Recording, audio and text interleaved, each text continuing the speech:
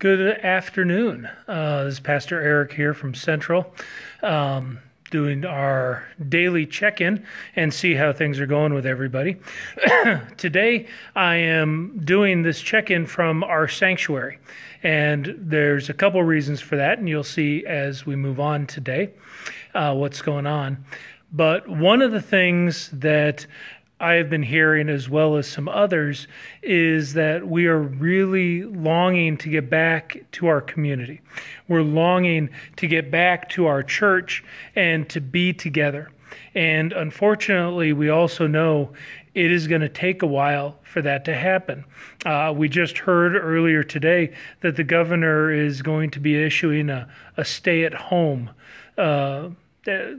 document. And so even here at the church, we're going to be having to stay at home and do a lot of our work and a lot of our prep from our own houses rather than here in the sanctuary and the church. And so that's one of the things that we are starting to deal with, but we still are a community.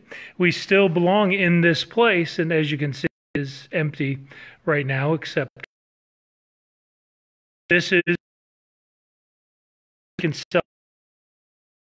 Even if we can't be in this place at this time, we still are a community. We still have the opportunity to pray for one another. And I invite about possibly joining our Central Lutheran Praise group on Facebook. And so you can look and see about joining that, because what we're doing is every day lifting up prayers for our congregation, lifting up prayers for our community, lifting up prayers for our world, which we basically really need to have these days. So it's that opportunity to come together as a community and pray for one another.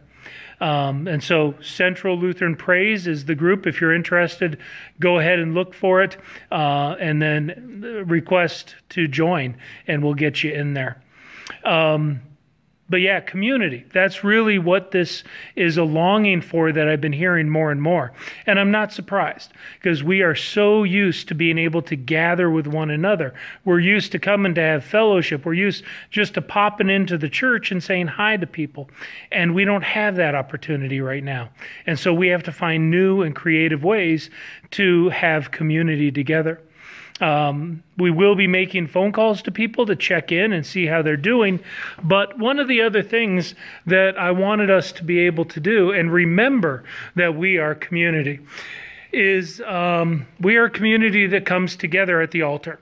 We are a community that comes together at the pulpit where we hear the word.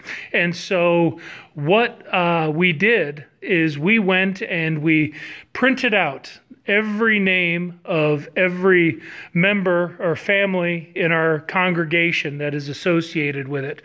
And we went and we put them all on our altar. And so you can see a little bit here, all of the names we have covering the entire altar. And this is to help remind us that we are church and we are together. We also went and we came over here and we put all of these names as well that are extra from our altar that we couldn't fit on there. We covered our pulpit with all of our names of all of our families and those associated with the church. And also we have some right over here as well on the lectern where we also hear God's word. Because we are a community.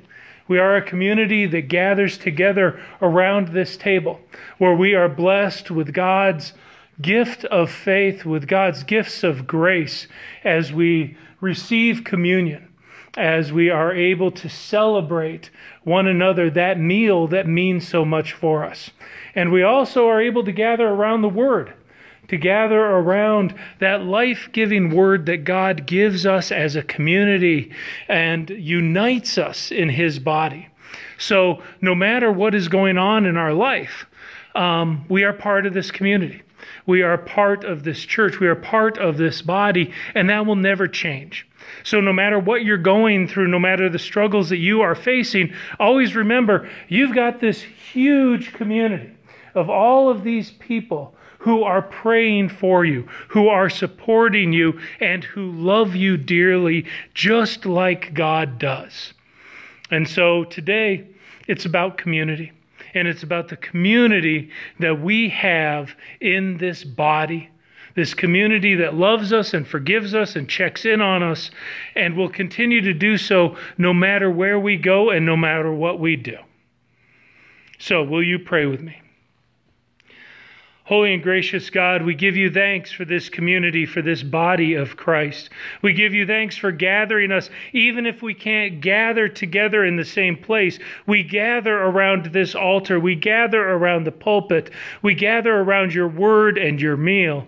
And we do so knowing that we are loved by you, we are cared for by you, and we are forgiven by you. So bless us this day with your Spirit and unite us all in your love. In your holy name we pray. Amen. Thank you again for joining me today. I'll have another one up tomorrow. A lot of our posts from now on are probably going to be coming out of the house because of the new stay-at-home guidelines that are coming. But we will do what we can, and we will continue to stay in touch with you on a regular basis. So have a blessed day, and I'll be talking to you later.